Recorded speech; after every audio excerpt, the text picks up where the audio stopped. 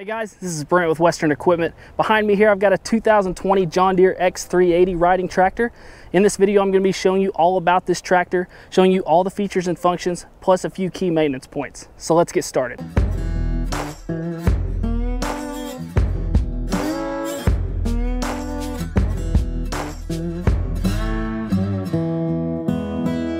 So starting out, guys, let's talk a little bit about model number.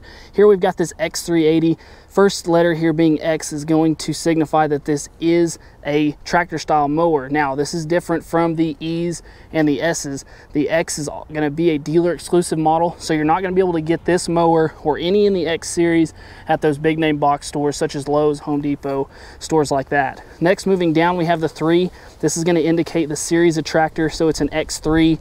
We also have X5s and X7s, so this is going to indicate the class. Now, the last two digits, or the second digit here rather, is going to indicate the features and functions of this particular tractor, and then the last digit here is going to indicate the type of steer. 0 being 2-wheel steer, which is going to be only here at the front.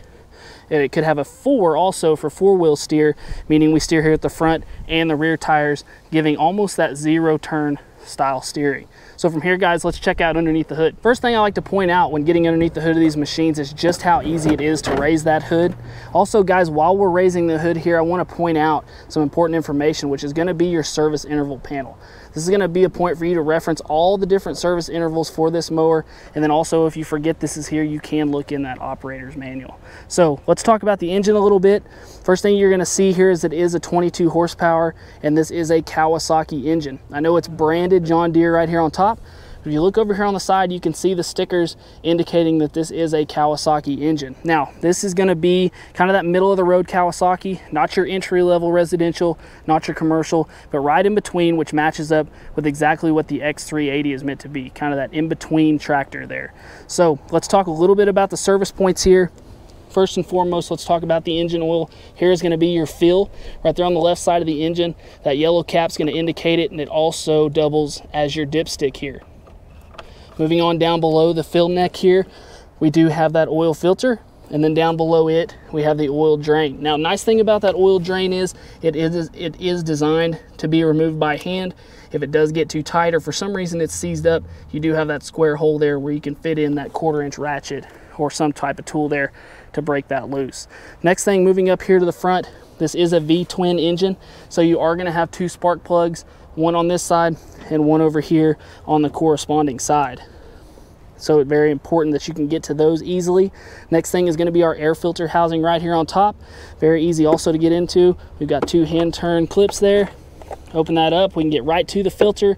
We also have a hand turn nut here on this hose clamp, making it easy to take that off when replacing that filter. Going back on, just going to line those up, lock them back down. Make sure to turn them the right way, it makes it a lot easier. Next thing, guys, moving back here behind the engine is we do have that fuel filter. We've got 2 red clips here. It's going to take an easy, simple pair of pliers there, take those loose, get that old fuel filter out of there, install that new one. Super easy back behind there. Also right here, as you notice, got plenty of room here for our battery. It is held in by that strap there. That can be easily removed just by taking it out of the notches here and change that battery out. Once again, guys, very open and easy to get to. Now, if you're looking into this mower, maybe you have this mower, you're wanting to get all these service parts, I've got the place for you to get them. Just look in the description below. There's a parts link. And then also I've done a video of installing all of these maintenance pieces here that come in what's called a John Deere home maintenance kit. That's going to have your oil filter, fuel filter, air filter, and spark plugs all in one convenient kit. And like I said, I've made a video already installing that, so you can check that out also in the description below. From here, guys, let's get into the operator station. So before I hop on, guys, I want to talk a little bit about this seat. As you notice, we've got the really wide open back seat. As you can see here, you know, got plenty of cushion. This is going to be an upgraded seat from what you'd get from like the E-Series mowers. It's one of those features as we're moving up into that X-Series, getting into that more dealer exclusive model. You're getting that nicer seat there. Open back for breathability. Also, it's going to drain off that water if you happen to leave that mower outside. And one thing that doesn't get talked about much on this seat is going to be the spring system. But what I like to point out is they do have the dual spring system here, but these are also adjustable. So you can move these into 3 different positions here. All the way forward is going to lead for that softer ride. So as you can see here, it makes it a whole lot easier for me to push back on the back. And if we move them all the way back here, that's going to stiffen up that ride, you know, making it a little stiffer ride for, you know, say like a bigger guy like me. You're going to want these all the way in the back here. You know, if you don't have as much weight, you might scoot those to the front. I prefer as much cushion as I can get, so that's where they'd be for me. So from here, guys, I'm going to go ahead and hop on, show you a few of these features.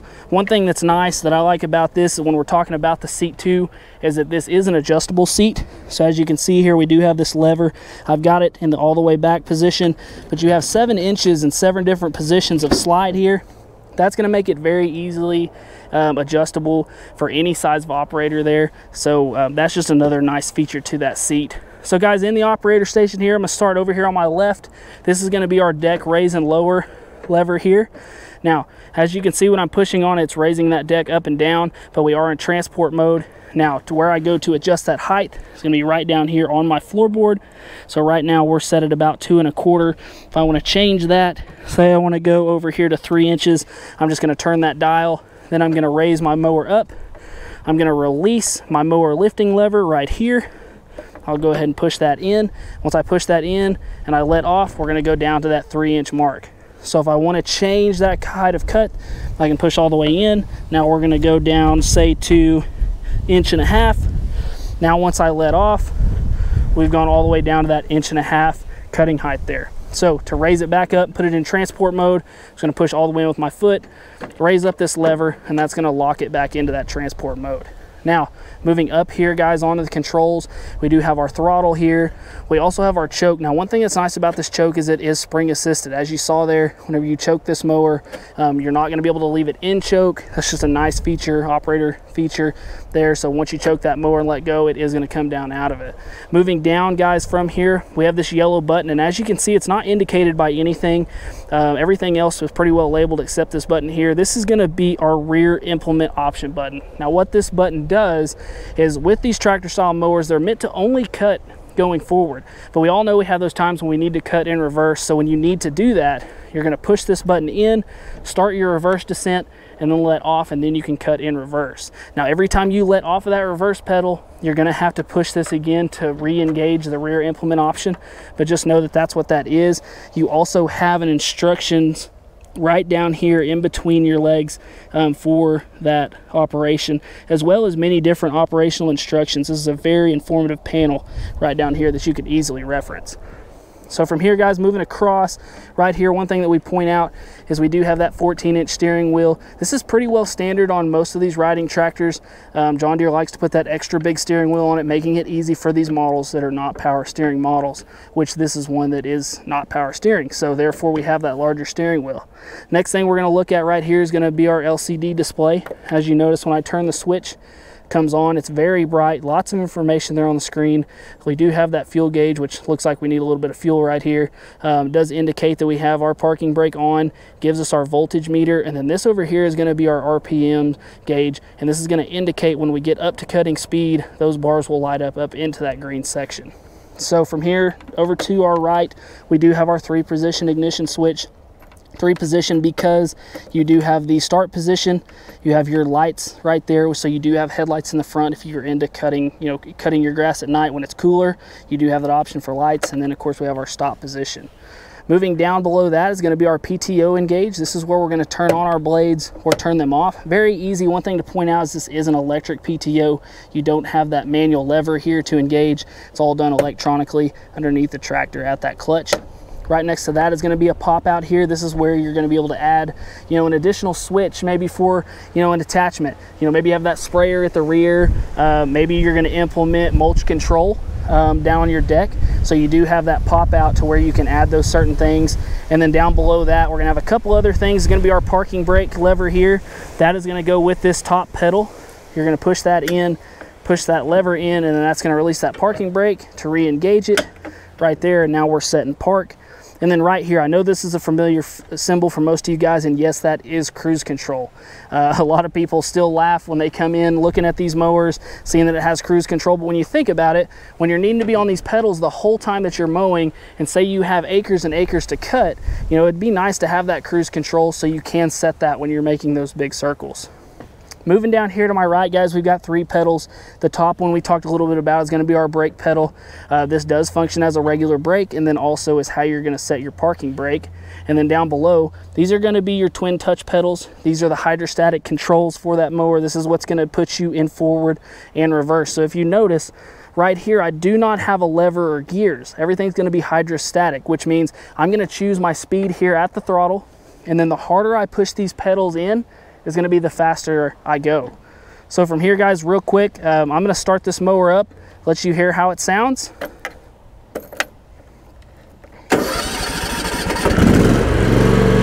So right there, guys, we're at about half idle. I go ahead and rev this all the way up. Like I said, that's that mid-duty Kawasaki engine there. I'll go ahead and release my parking brake. I've got my blades all the way up, but I'll go ahead and turn those on. We'll dial this back, turn these blades on. And then right here is going to be at full speed. Now, we talked a little bit about these pedals. So like I said, all we're going to have to do to mow is go forward. And then if I wanted to mow in reverse, I would have to push this button, make sure to push it in, start my rear descent, and now I'm mowing in reverse. Now, from here, guys, my blades are still on. If I try to go in reverse without pushing this, as you can hear there, it kills the blades. So just keep in mind to re-engage those blades, you're going to have to turn them off, and then you'll be able to turn them back on.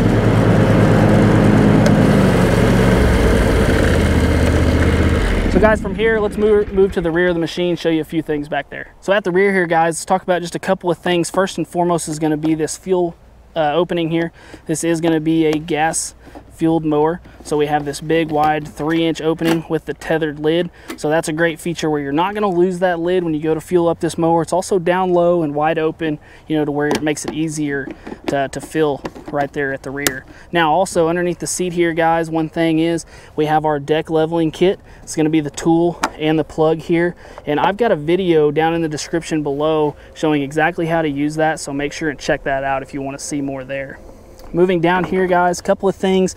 We do have this rear hitch here. This is going to be great for those yard wagons, those fertilizer spreaders, rear sprayers, you know, all those attachments you can add here at the back, you are able to pull with this mower. And then lastly, what we have here is going to be our transmission disengage switch. So right here, it tells us if this lever is pushed in, then we're in ride mode. If it's pulled out, what that's doing is that's disengaging that transmission to where we can push this mower. Now, I know what you're thinking, why would I ever want to push my mower? But as we know, guys, these are machines. You may have those issues where it does break down or it does stop moving for you. And so therefore, this gives you an avenue to where it makes it easy to push this mower. As long as you have this lever pulled out and your parking brake off, it's very easy to push and move this mower where you need to. So just make sure that if you do that before you start the mower again, you do re-engage that lever. From here, guys, let's move around to the side and talk about the deck. A little about the deck, guys. First thing is going to be, this is an XL Deep 48-inch deck. So the way that the XL Deep is going to differ from some of the decks like in the E series and the S series is this is an XL Deep instead of the Edge deck. So this is actually going to have a little bit more depth. It's about an inch extra depth on this mower over than the Edge. This is also going to be 10 gauge steel rather than 12 gauge steel on those Edge decks. So a little heavier deck, which is going to be one of those things moving up into that X3 series. You're going to a little more high quality. Another thing you're going to get that's going to be different from the XL Deep on an S240 is going to be that you're going to have these easily adjustable anti-scalping wheels. On the S240, you can also get the XL Deep, but these are going to be adjusted by bolts and nuts rather than on this one just being a pull pin system. Just another, you know, ease of use feature. This is also going to make this very nice for whenever you're removing this deck, changing out those blades, as you can just pull these pins loose, release them, and allow these wheels to turn to the side. So once you release this deck from underneath the mower, it makes pulling that deck from out from underneath super simple. So while we're talking about that, guys, and talking about releasing this deck from the mower, let's just get right into that. First thing you're going to do, it looks like a cumbersome task, but it's really not. First thing you're going to do is go here to the front. You've got 2 pins right there to the front. You're going to release those pull pins to where you can loosen up this hanger. You're going to take it loose from that hanger, and then you're going to have back here at the rear You're gonna have this pull pin system, a lot like you have here on the casters. You're gonna pull these loose on either side and then release the belt from this mower, and that's gonna all the way let that mower loose to where you can pull this out, lift it up, and change out those mower blades. So very easy system, you know, very homeowner friendly for changing those out. I'm actually gonna put a video description below here where I've already changed these blades, so definitely check that out. Right here on top, we're talking about the features of this deck. One great feature is going to be the spring-loaded spindle covers here. So very nice, makes it easy for cleaning those out as you want to make sure and keep these as clean as possible. The more times you keep these clean, guys, the more times you blow these out, you're just extending the life of that mower. So right here on top, it tells you use air, not water. So a lot of people want to wash these mowers off, which is great to do every once in a while, but the less water you can put on these mowers, the better. The less water is the less chances for rust, wear, and tear. So if you have that leaf blower at home, maybe an air compressor in your shop or garage, just break those things out, blow this thing off. You'll greatly extend the life of that mower. One thing also we have here on top is going to be our grease icon. So it does have that grease gun. It's got an arrow. So if you raise up and look, we have that grease zerk right there. You're going to have one of these grease zerks on all three spindles. This one, the one in the middle, and on the other side there. The one in the middle is going to be on the front. The one on the other side is going to have another icon here showing you where that grease zerk is. Just make sure that you're following your interval chart, either in your operator manual or underneath the hood, keeping these things greased like they're supposed to, as the spindles and the deck are the lives of these mowers. It's where you're going to get your quality of cut and do all the work, so you want to take care of that. Another feature right here next to that is going to be your washout port. Now, this is one of those things where people ask, oh, you know, does that thing even work? Is it really worth it? The answer to that question is yes. If it wasn't worth it, John Deere would not waste their time in putting this on here. So the way you're going to use this, you're going to pull your mower onto a concrete surface, flat, even surface with no debris underneath it. You're going to hook that water hose up, turn the water on, set your deck all the way on the ground. You're going to release these caster wheels here, set it all the way on the ground where it is touching the concrete, turn those blades on. What that's going to do is that's going to create a suction off the concrete. The water is going to be coming down. That's going to be spinning and churning and really cleaning out the underneath of that deck. If you're on the grass here, you don't have the mower all the way to the ground, you're on an uneven surface, all that water is going to do is hit the ground and run out. So you're going to want to make sure to follow those steps when you're doing that on cleaning this out. So from here, guys, let's move over to the right-hand side of the deck. So over here on the right side, guys, very similar to over there on the other side. Like we talked about before, just make sure on our spindle health here that we're keeping these cleaned out. You know, we're keeping them greased. We're using that water or that air over water, you know, keeping these blown out and keeping them greased up. It's very important for the life of these mowers. And we talked a little bit about our anti-scalping wheels on the other side. So we're just going to want to make sure that we're getting those in the right position before we start cutting. The way you know you're in the right position is you're going to go on a level surface, pick your cut of height that you're going to cut at. You're going to adjust these wheels up or down to where each wheel is between 1/4 and 1/2 inch off the ground. And that there is going to give you the right protection you need when you're mowing to make sure you're increasing that cut quality. Underneath, guys, one last thing here, talking about blades. This is a 48-inch deck. We do have 3 blades. Blade life is very important. Blade maintenance, we're going to want to make sure we're keeping those blades sharp, keeping them changed, and also keeping this deck level. Guys, one thing that most operators forget to do is check the levelness of their deck. You know, if we're not having that deck level, this is where we leave ridges in our grass. You know, we may have those unwanted lines. So make sure that you're doing that. Guys, like I said in the description below, I've got a video showing you exactly how to level this deck and change the blades. So if you're curious there, make sure and check that out. And from here, guys, we'll end it.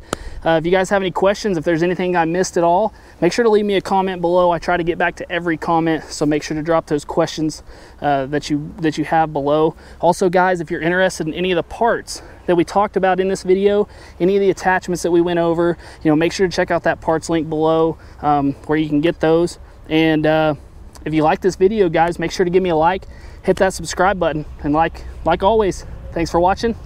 See you next time. I'm sweating, dude. Oh my goodness, let's go on. Let's do it. Call it a day. My back hurts, dude. Carrying you around all day. First thing I like to point out when getting underneath the hood is just how easy it is to raise that hood up. As I struggle. Oh, dude. Dang, dude, what is that? Yeah. Oh, you got it. Got that mug. Oh, dude. I kind of feel bad. Sorry, buddy.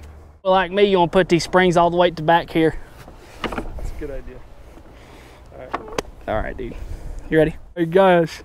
You get hit with it once, you get hit with it 4 times. Let's go. Oh man. That's I got funny. a video that tells you all about this seat. I got a video that tells you about this video.